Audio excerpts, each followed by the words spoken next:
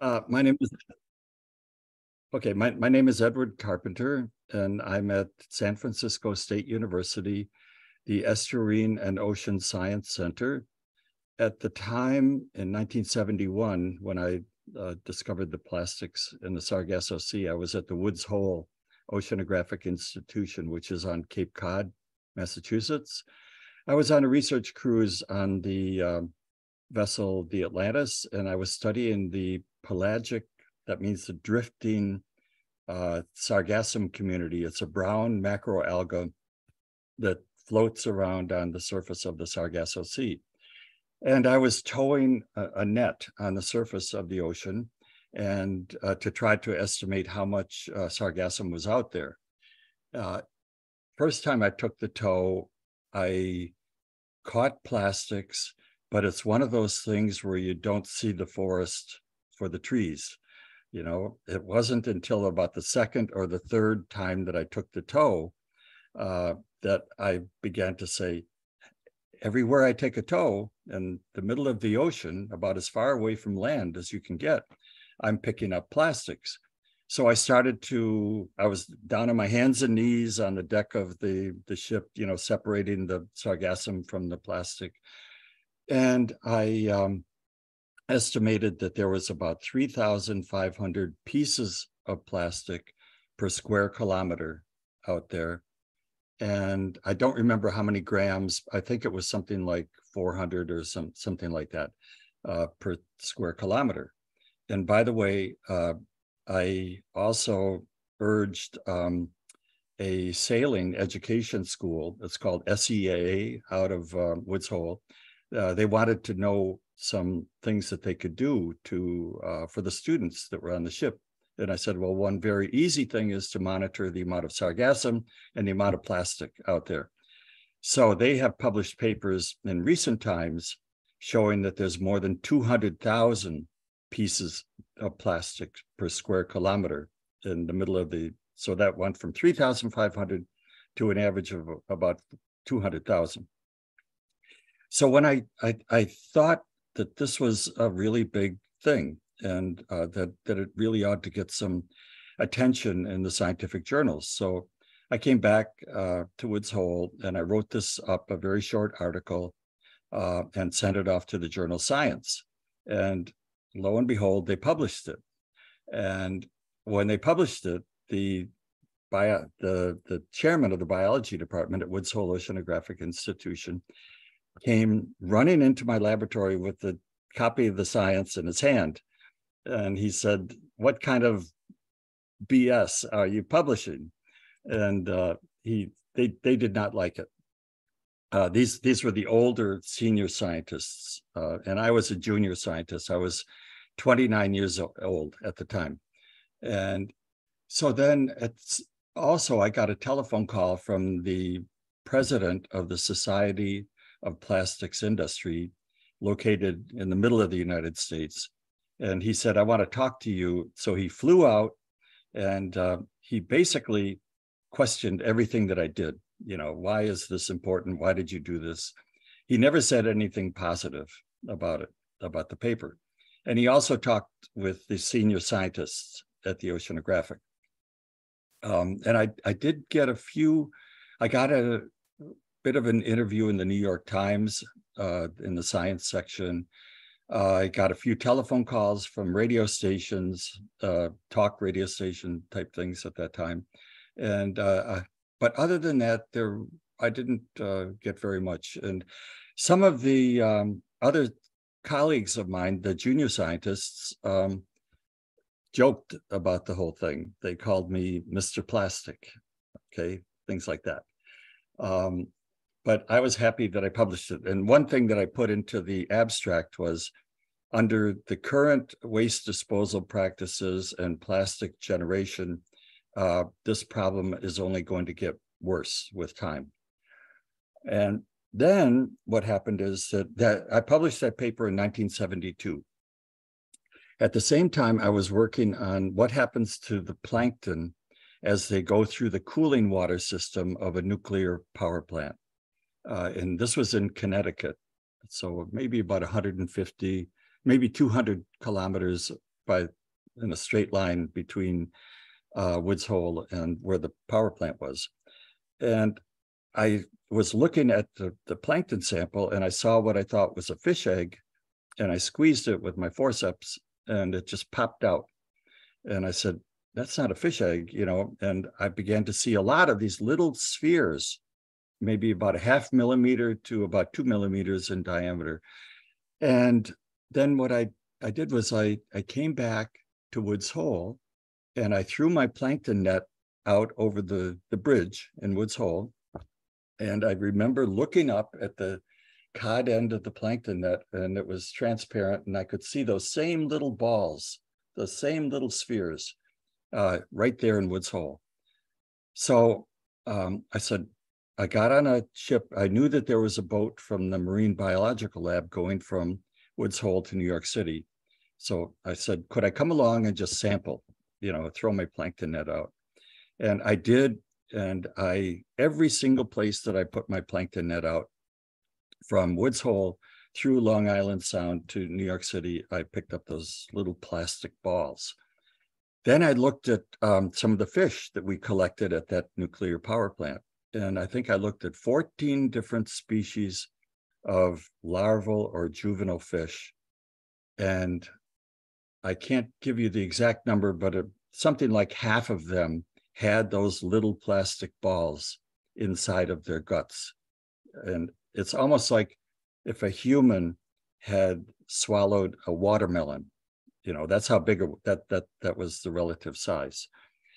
So the funny thing is that here I am, the senior scientists don't like my plastics articles, and I have another one to write.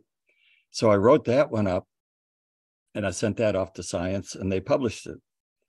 And again, I got the same response from the senior scientists, and the guy from the Society of Plastics Industry flew out again to talk with me about this paper. So that was 1972, and I heard the next year that Woods Hole would not renew my contract. So I left in 1975 and went to another school, Stony Brook University on Long Island. And I realized that I probably wasn't going to make my career with plastics and, you know, working constantly with plastics. So I changed. I worked a lot on cyanobacteria and nitrogen fixation, things like that.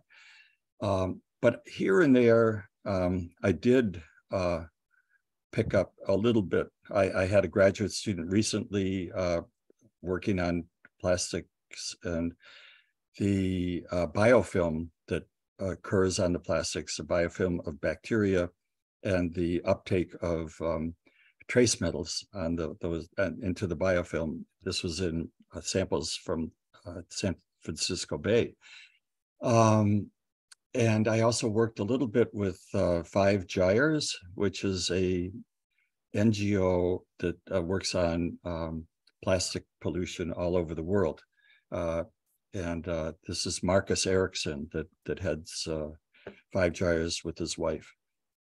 So I've sort of gotten back into this. But the interesting thing is that from 1972 until about 2022,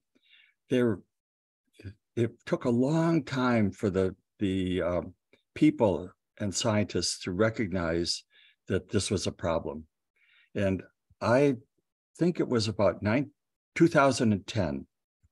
If I look at the number of papers published on plastic pollution, approximately in 2010, the numbers started to rise almost exponentially. And I think part of it was due to the publication of the Great Pacific Garbage Patch by Charles Moore, and that was maybe 2004, 2005. And also Richard Thompson, he's a British writer, scientist who wrote an article in Science on microfiber plastic pollution, and that was in 2004. So by about 2010, the number of papers just started to rise. exponentially. And people began to realize that that the plastics were everywhere, in the air that we breathe, in Arctic sea ice, Antarctic sea ice, just literally everywhere that you would look. And it's in our blood, it's in our food, it's in our drinking water, it's in the salt. 90% of the salt samples that were analyzed by Greenpeace had microplastics in it. So it's a very pervasive problem. And I think you had another question about what we could do about this, or some other questions?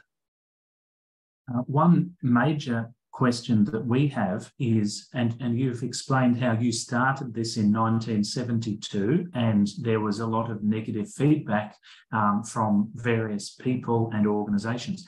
How and why did you manage to continue to work in this in the face of this reluctance to embrace your work?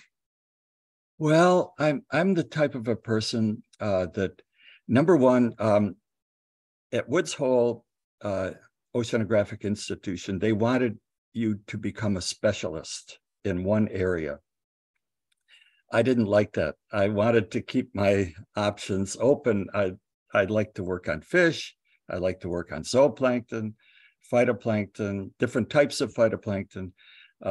So one thing that my PhD advisor instilled into me was that if you have a broad base of knowledge and work areas that you can work on, you have a much better chance of getting research funding, inspiring different graduate students, et cetera, et cetera.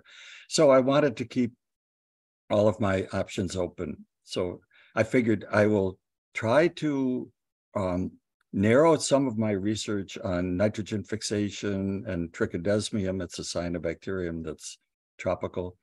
And at the same time, I'll also try to keep some of my other interests going on plastics and et cetera, and other types of pollutants. So I guess it was partly the influence of my PhD advisor. His name was John Hobby. And partly my own interest and joy and looking at a lot of different aspects of marine ecology and oceanography. Well, congratulations on your commitment. We're glad you kept going. One thing, as scientists and researchers and educators, we want to raise awareness but not panic in relation to important information. What suggestions or recommendations do you have for people who try to smoothen the process for new microplastics discovery, its data, and their presence? I would say one thing is we can do something about this, to give them a positive aspect, that, okay, we have a problem, but we can address this problem. And my feeling is that we try to address it by limiting the single-use plastics at the source. And there are some others that want to address the problem by going out and cleaning everything up. I think that this is almost a Sisyphean task. You're not going to do it unless you address the problem at the source.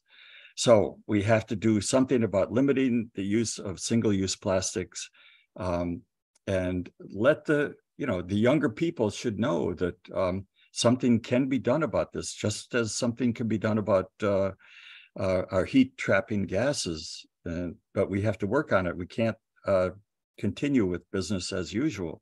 And so that is a positive thing, that they can feel that they can do something about this problem. Another thing probably is to make them aware that, for example, drinking water out of a plastic disposable water bottle is not a good idea. Microwaving food and plastic is not a good idea. Ways that they could limit their exposure to microplastics would be good. Ed, thank you so much for joining us today and being prepared to answer our questions. We thank you for your work so far, and hopefully you'll help inspire some more young people to get involved in this activity. Thank you very much. I really enjoyed this.